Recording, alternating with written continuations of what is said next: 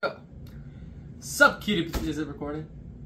Sup cutie patooties, welcome back to another minty food review. Today I went to Walmart because we've been out of food for about 3 weeks and I saw this. Skittles drink.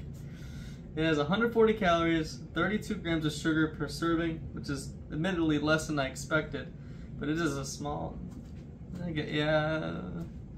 I guess it's about, let's see, wait 1 second.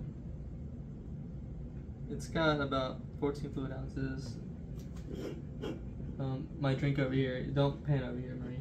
It has about 12, so this is a pretty sizable drink. Okay, let's see. I'm curious, there was a sour version that I didn't want to taste because I don't like sour, but if there's any comments regarding the sour drink, maybe I'll get it. Oh.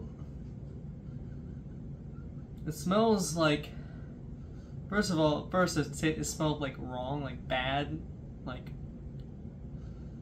the smell reminded me like bad, food that went bad, but then my smell adjusted, it just smells like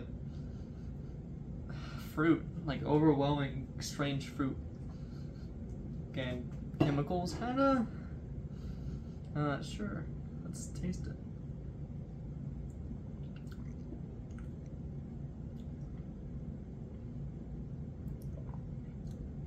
Very sweet.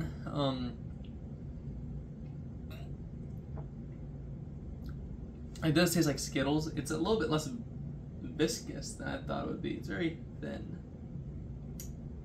Does viscous mean thick or thin? I don't remember. But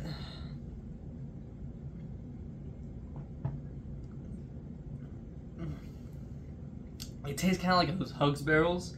I can't really describe the flavor. By the way, it's got 1% juice. I don't know what they thought was worth putting in at 1%. That's not going to make a big difference in flavor. Oh, apple juice from concentrate.